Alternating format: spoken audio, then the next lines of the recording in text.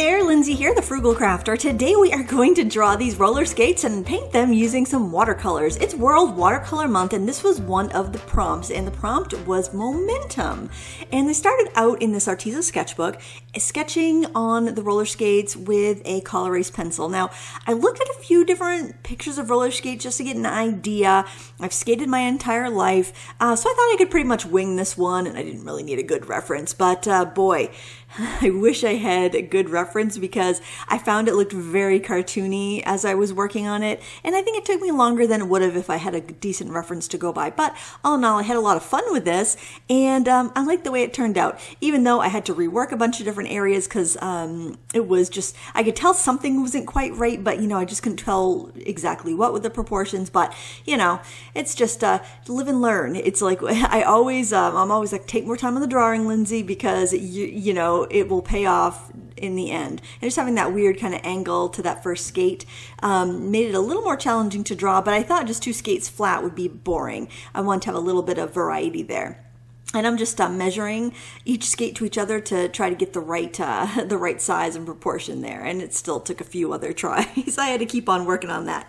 Now, this little template here is so useful. This is just a circle guide. I think I picked it up at Staples many, many years ago. And the nice thing about this is if I'm doing something in perspective, like those wheels, I have, one skate's a little bit closer to the viewer, I can go the next size down to help draw the wheels on the other skate. And here I was getting mixed up as well. I did end up having to push that wheel forward a little bit more a little bit later. So it looks fine here, but it was bothering me later, and I realized I needed to nudge it out just a little bit. So just kind of bear that in mind as you're watching this. And I'm using one of the tiny circles just to do the little eyelets for the shoelaces. So yeah. It's working out fine. I love to use the color erase pencils to sketch with because they're not very noticeable underneath your watercolor paint or underneath your alcohol marker, but they erase if you absolutely have a bad line that you need to get rid of. For the most part though, I mean, unless it's like a really wrong line or it's on the outside of my image and I think I'm gonna see it afterwards, I don't bother erasing. A lot of times I just leave it as is. But it's kind of like that, Dumbo's magic feather. I have that eraser if I need it. So I did spend a fair amount of time on the sketch here. I wanted to have kind of like a groovy pattern on the skates. I had some rollerblades in junior high, and they had this color scheme that's kind of like the late 80s, early 90s kind of pastel tones, or not quite pastels, kind of like almost pastel tones. I was kind of debating between that and the rainbow 80s kind of tones, but I decided to go with this because I just thought it was a little bit, I don't know, because I had skates that kind of looked like them, I guess. And I'm beginning by spattering water on the paper, and then I'm going to spatter in some watercolor. Also, I thought because this Gansai Tambi, oh my gosh, I always mispronounce that. Gansai Tambi watercolors, I want it to rhyme. I think that's the thing. I feel like it should rhyme, but it doesn't rhyme. Because there's such kind of unusual colors in this set, I kind of also wanted to take advantage of that, like that mint green and the lavender and the pink. It just has a really odd, delicate kind of palette, and I thought it'd be fun just to use some of those colors that I typically wouldn't use in watercolor. They're just kind of fun. And with a prompt like momentum, I thought it was just a great excuse to put in some of those unusual colors that you wouldn't necessarily use in traditional watercolor. And these pastel colors obviously would be a little bit opaque, so I wouldn't say as opaque as gouache, but definitely has a lot more body to it than a regular transparent watercolor, which also will give you a little bit more control when you're doing it on dry paper, and you can cover up mistakes a little bit, which is handy. But yeah, I thought that'd be kind of fun. I want to put some yellow in here so that I would have like a little bit of a red, yellow, and blue triad going. So I've got the pink for my red. I've got which actually that pink does have a really bright red in it. I made it with the bright red and the white because the pink that was in there was more peachy. And then I've got the kind of tealy bluish green color, and then I'm going to use like a kind of a turquoisey blue too. And then I've got the yellow. So I do have some nice colors that I can incorporate and mix together if I need to. And that brush that I'm using is from this set of these Sumi-E water brushes, but one of them came broken. The part where the water goes was smashed. And so I'm like, well, I didn't want to send it back because I knew if I sent it back for a return, then it would probably just get thrown in the trash. And there were 6 brushes in the set, and they really weren't that much different in size. So I'm like, you know what? I'm just going to keep it. The company that I bought it from on Amazon refunded the money for like one of the brushes, so like a 1/6 of the purchase price, which was fine with me, because they were also similar in size. So what I did was I took that that broken brush, and I took out the middle part that would hold the water, and I took out the little plunger that was in there to push the water, and I Gorilla Glued the handle to the head of the brush, and it made a wonderful shorter kind of travel brush that holds so much water, like when you dip it in a bucket, that I thought, man, it was really nice to paint with, I have to say. So it was kind of like a happy accident, I guess, that it came broken, because I never would have broken a brush to see if I could do that, but it really made a lovely juicy brush. And the other thing about this is that they're faux fur Sumi-E brushes, and they're extremely juicy. They hold a lot of paint and water, and they actually come to a really nice point. So they're a little snappier than your regular like goat hair Sumi-E brush would be, which are kind of floppy. I've only had ones that have come in like kits as gifts, so I'm not like a authority on Sumi-E brushes. I'm not trained in any of that sort of artwork, but I do like a juicy like quill brush. Now here I decided, okay, Lindsay, I gotta stop and dry this because I'm too impatient. I want to paint the colors adjacent to one another, but I don't want to wait for it to dry. And it was kind of just humid, and things weren't drying, so I did have to get out the heat tool. And you can see I had a brush in my other hand when I was using it because I was so impatient. I just wanted to keep on painting because it was fun. And that's that turquoise color I was telling you about. It's kind of almost like a Prussian-y blue turquoise, and I thought that would just be kind of fun. So now I'm using this lavender. I just thought it was kind of a pretty color, although I didn't use a lavender just as it came in that Gansai palette. The Gansai Tambi, oh my word. If I ever say that word right, I should win $1 million. I don't know. On the first go, I should say. I've heard that line of Gansai paints actually doesn't use the animal glue in them. You can double check, but I do believe that those have no animal products in them. So if you are looking for a Gansai paint, because traditionally the Gansai paints have an animal glue binder, but I heard the binder in this is dextrose, I believe.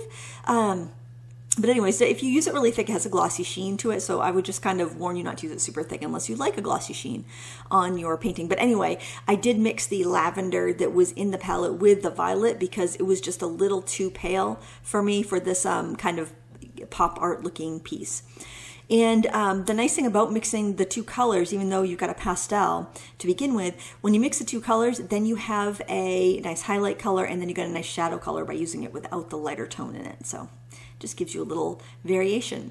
So here I've let everything dry, and I'm going in with another layer just to do some shadows. I'm using my beloved Creative Mark Mimic brushes. They're just also a faux fur brush. They are designed to mimic the squirrel brushes. So if you like a juicy squirrel brush, but you don't want any squirrels to be harmed for your juicy brush, then you can give those a try. You can find those at Jerry's Artorama and on Amazon. I would just say look both places and compare prices. Usually Jerry's is cheaper if you're buying other stuff too, because because it'd be free shipping over like $45 or something like that. I don't remember exactly the number. That's what I think.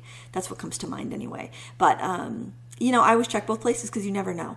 But I will have, I do have an affiliate link to Amazon I can use in the video description. I actually do use those brushes in my signature sets that I have through Jerry's Artorama because I like them so much, and I think they're such a nice value, and they're such good quality brushes for so much bang for your buck.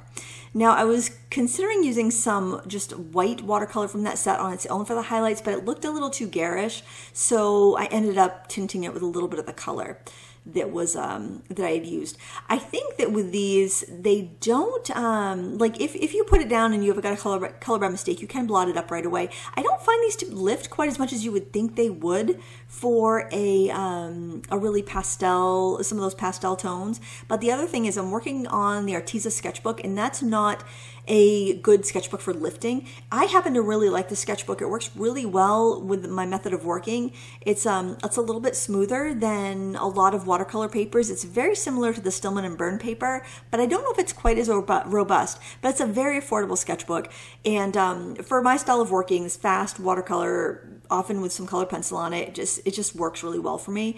But it does not lift very well. And I haven't used masking fluid on this paper, but I can't imagine the masking fluid would be that that effective because I think it would tear your paper. It tears with tape pretty easily. So when I tape off an area because I want a border on a painting, because I'm doing like a sketchbook scene or something, I have to heat that tape up with my heat tool before I remove it because it will tear the paper. So it's not, it doesn't, my paint doesn't seem to feather on it, but it's definitely doesn't have as much sizing or as much strength as some other sketchbooks I've used. So just kind of keep that in mind if you're considering the sketchbook or if you have the sketchbook at home. I know I've mentioned it many times, so you might have picked it up along the way on my recommendation. I do want to just mention that. So if you do want to use tape to mask off a border, that you've got to, use a hairdryer or something, heat it up before you pull that tape off, just to give it a little extra chance to help remove it. I'm just using a little watered down gray mix here to do the ribbing on the tube socks there.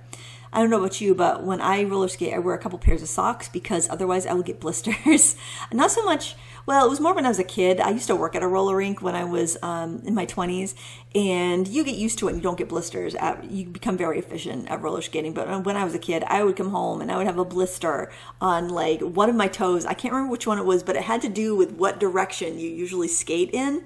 And so I think it was probably, I'm thinking you would skate counterclockwise, and so I'd always have a blister on my big right toe. Wearing extra socks will help. But then, in my 20s, I got really efficient, so I rarely got blisters. And actually, I switched to low top skates, so speed skates. Little information about skates. If you like to skate fast, low tops, I think, are the way to go. I don't wear high tops anymore, except for rollerblades. So here I'm reworking the wheel because the wheel just felt too far apart, and maybe it was too far apart on the other one too, but it looked right. It looked all right on the closer one. The one in back though just looked weird to me.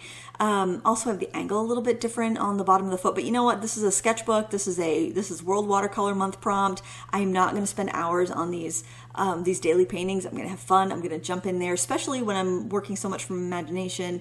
I got to cut myself some slack that, my memory is not perfect. I don't think anyone's is, especially if it's not something you see all the time or you've even drawn before. If you've drawn something before, you're going to remember it better. Like if somebody says draw a peony flower, or a rose or something like that, I'll do a pretty decent job at it because I've drawn them before. I've observed them. But if it's something you've never drawn before and you've never really looked at that object, going from memory can be kind of disastrous because you're not going to remember all of those little details. But I think I kind of made up for it with just like the fun freewheeling aspect of this sketch. Now I wasn't quite happy with it at just the watercolor phase, so I decided to use some acrylic paint pens. I actually had to go and get these from my daughter's bedroom because she loves to use my acrylic paint pens, and so they've been up there for a few months and many of the colors hadn't been used. So they do tend to dry up. Even though I keep them flat, I made a case for them so they would sit flat.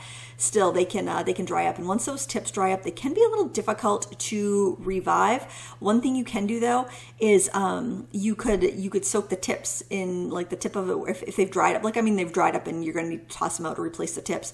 You could use a little rubbing alcohol that will dissolve the alcohol paint. And I want to put a little swirly kind of speed lines from the wheels. I don't know if I like that or not, but hey, it's done and it's an acrylic paint. There's nothing else I can do about it. So, c'est la vie. I think it's all right. But anyways, it was a lot of fun and I really enjoyed it. And I hope that you enjoyed watching this. And I hope you give World Watercolor Month or any other daily painting challenge a try because it really does help you level up your skills and it just has you trying different things you probably wouldn't try otherwise. Thanks so much for watching. Please give me a thumbs up if you enjoyed it. Until next time, happy crafting.